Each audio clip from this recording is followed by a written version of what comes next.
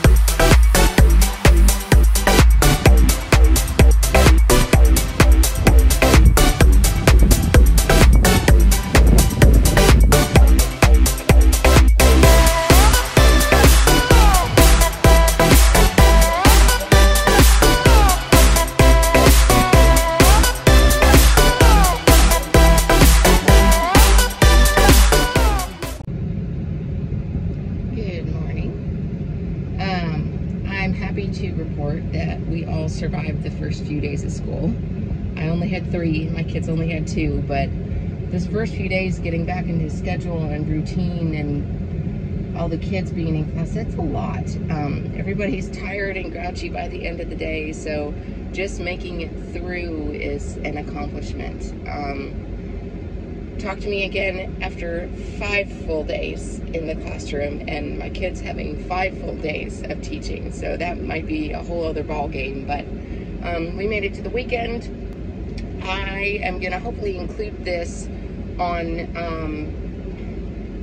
this week's weekly highlights, just because it is technically part of the week anyways, but I am trying to motivate myself to get out of my car with the air conditioning, because it's already 90 degrees and it's gonna be insanely hot today, just as it has been this whole week.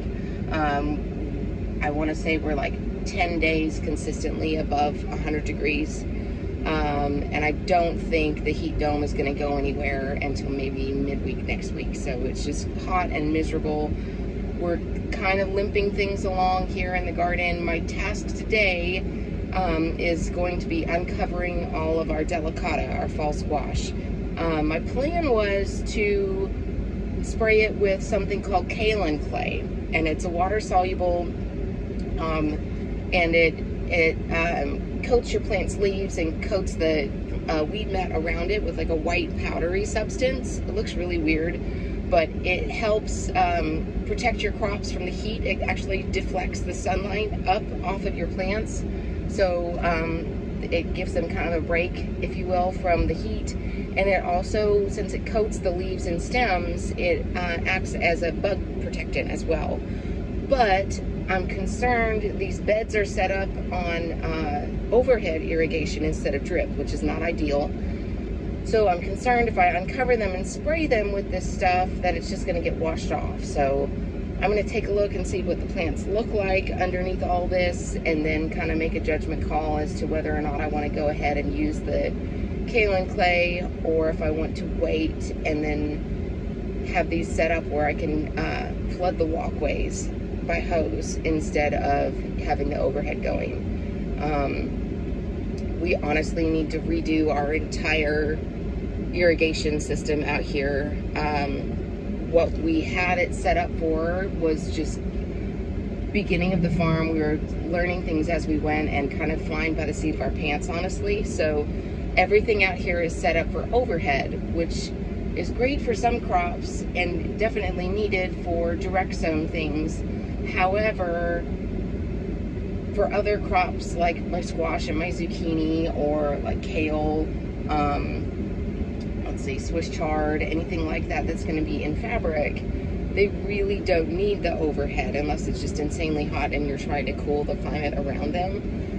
It would be better for those types of things to be set up through drip, because it's, you don't water your plants through the leaves, you water them at the base through their root system. So it's on the list of things that need to be addressed and or changed out here, but that's a really big project, so who knows if we get to that or not. Whitney has been amazing this week. Excuse me. He picked up as much slack as he could during the days, just checking on things and coming down, making sure water was running the way it should be. He helped with deliveries this week. He actually did all of our stuff up to Oklahoma City because I couldn't. I'm in the classroom from 7:30 until 3:15. So it's definitely been an adjustment for all of us.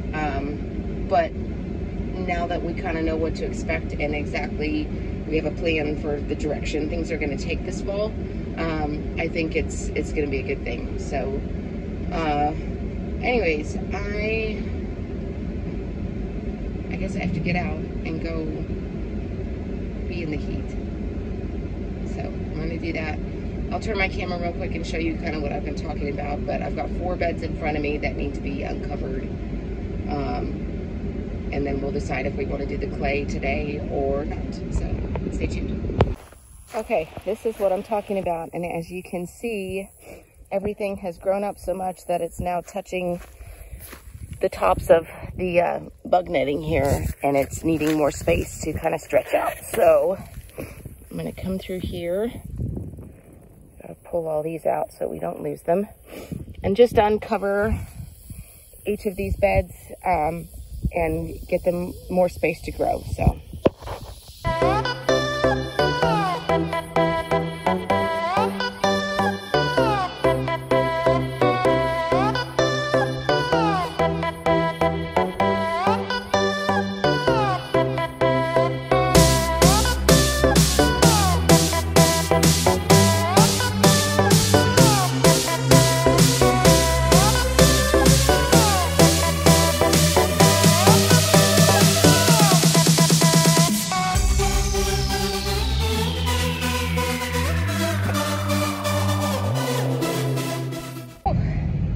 Wow, it's hot.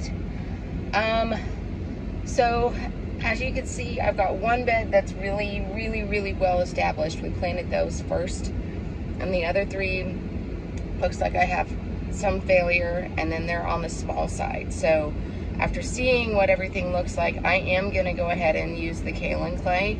My concern is that these smaller plants, I mean, they've been well acclimated to the heat, but now I'm taking the shade cloth off, and I just don't want to put them under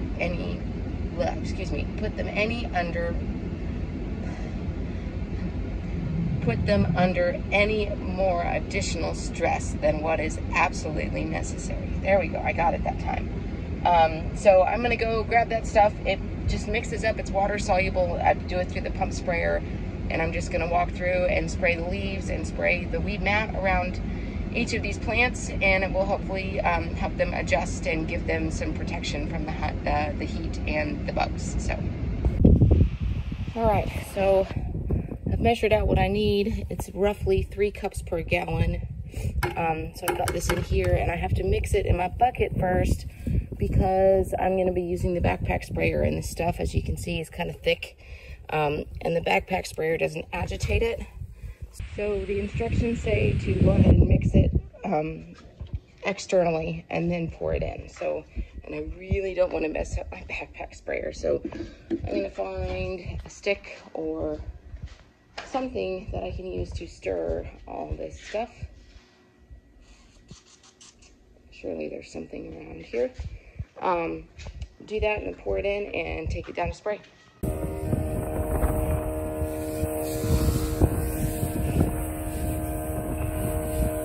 See, it's super weird because it turns everything white.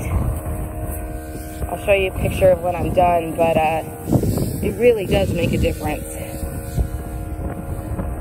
I'm actually going to make sure I spray the fabric too, because that will help reflect some of the sunlight and the heat from the sun off these guys. Make sure everything gets coated really well.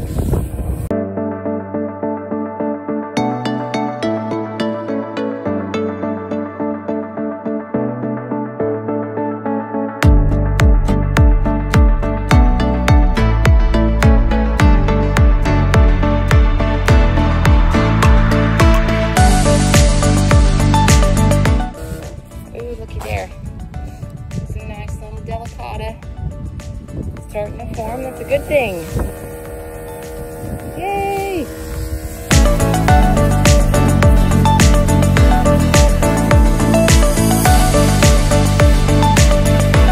Oh!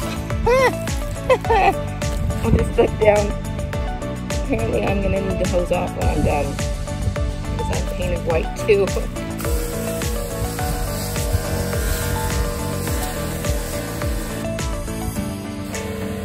Looks pretty strange when we're done. They're literally covered in like white powder, but should make a big difference. I'm gonna run through and spray what's left over everything and call it a day.